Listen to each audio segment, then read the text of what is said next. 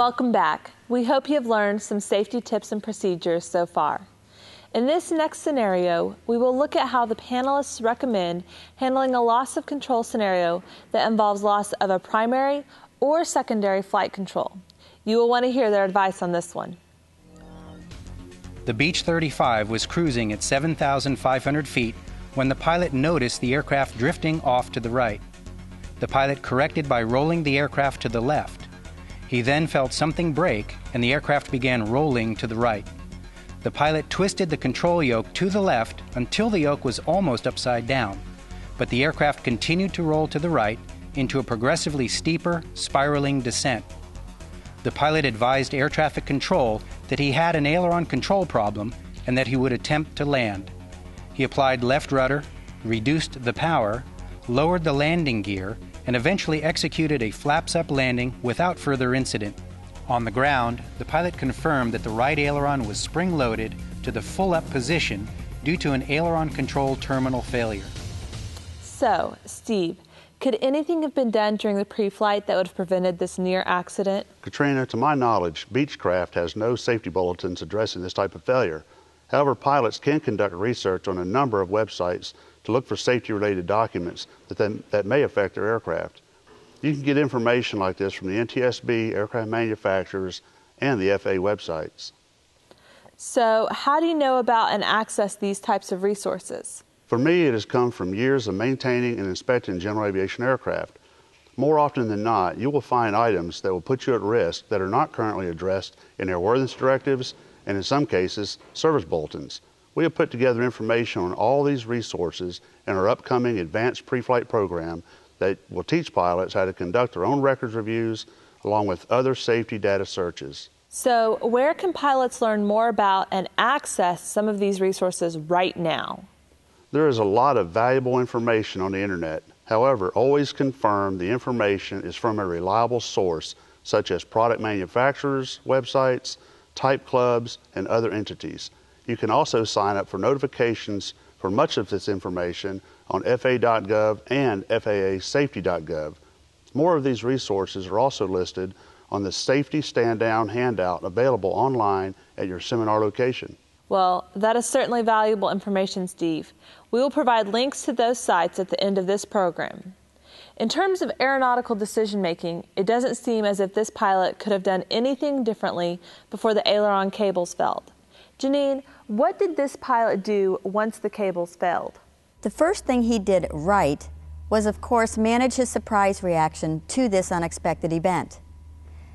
This is a good case to study because the pilot was able to maintain control of his aircraft even though he did not know exactly what had happened.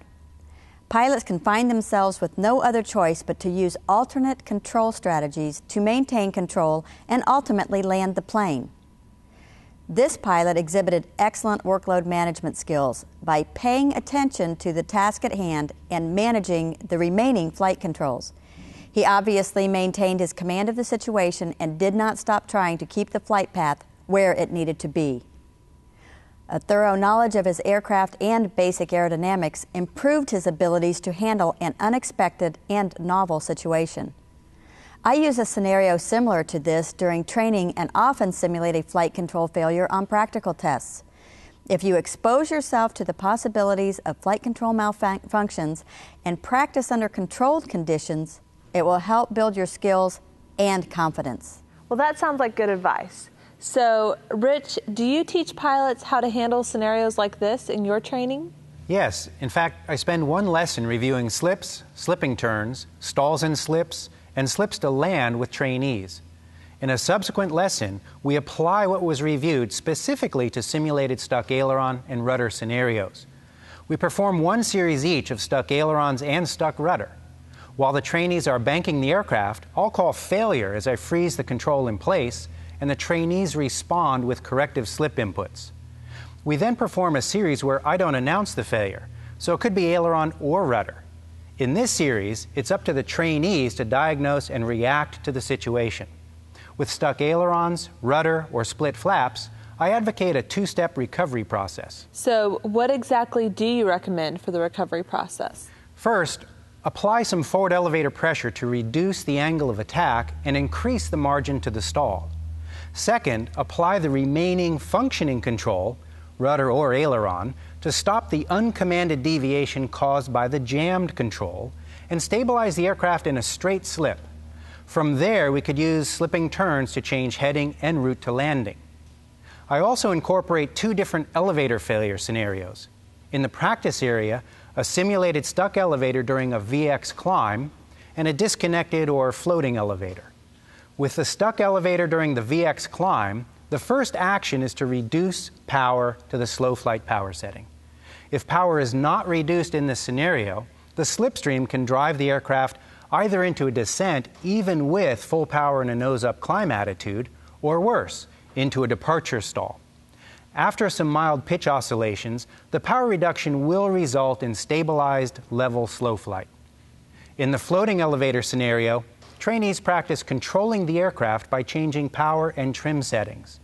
If the conditions are conducive to it, I will have trainees return to the airport, fly the entire traffic pattern, and land without ever touching the elevator control. Excellent.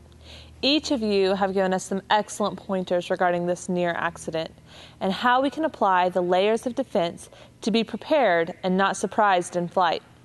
In this particular scenario, each of you have really emphasized the value of training and preparation using available courses and simulated scenarios. At the end of the program, we will list resources to help all of us further our education as we build defenses against loss of control. We'll be back after a short commercial break